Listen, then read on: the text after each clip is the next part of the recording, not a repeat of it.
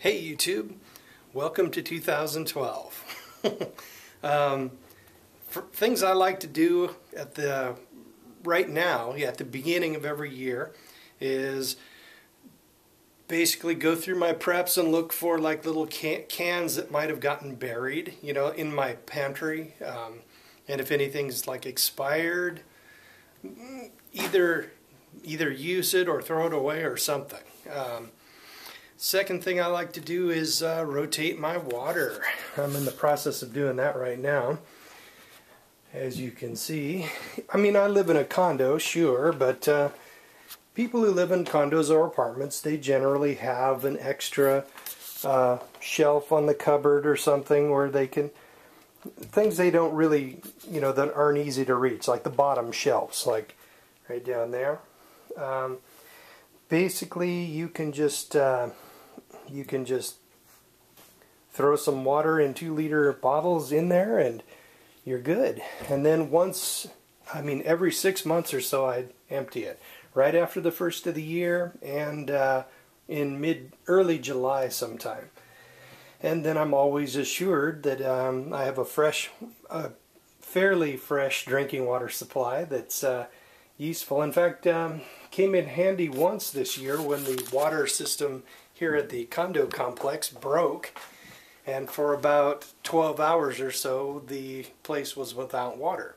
One of the good things about living in the city is that the condo association had access to contractors and everybody who were able to just descend on the place and knock the concrete out and haul it, dig a big hole and then fix the leak and then throw it all back together again.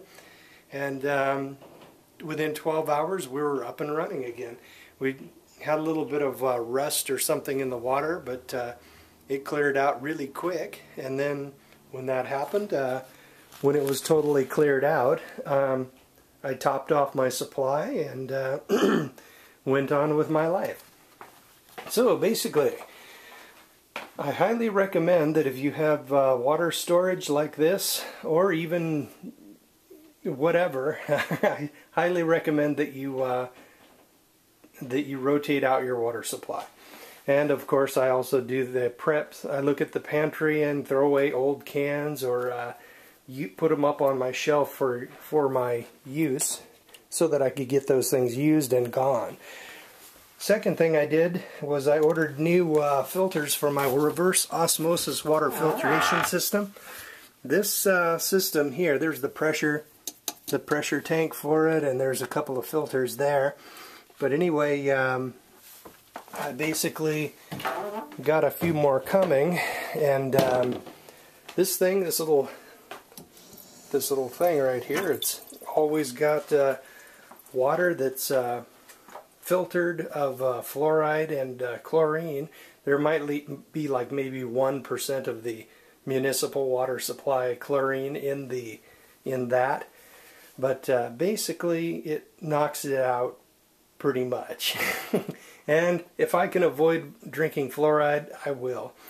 I also highly recommend getting a Berkey water system or water filtration can, and they're about so tall and got a little spigot on it, and they have like filters for various things like chlorine as well as fluoride and all that other stuff.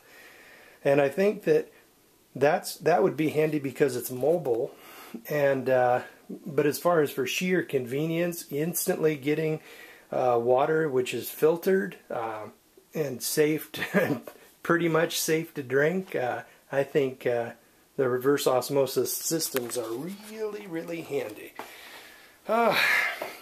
Another thing I like to do is make a journal entry about where I am and what my life is like right now, and then I grab a video camera and walk around my condo and say, this is where I am, this is what's happened in my life, and someday I might value that. And even now I can go back to the ones I made in 2003, 2004, and I can see the changes in my life and everything around me, and I can sort of appreciate the effort that has gotten me to the position that I'm in right now.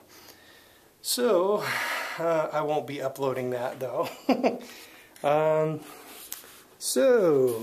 that's what I highly recommend. If you guys, because once you guys start storing water, and I assume you already do, it's easy to just forget about it. And there's been times when I haven't rotated it for a year, but I really need to get on that. Now, we're in 2012. Dun, dun, dun. We might very well, if there is some kind of disaster or flood or some kind of earthquake or something, some of the sheeple might overreact.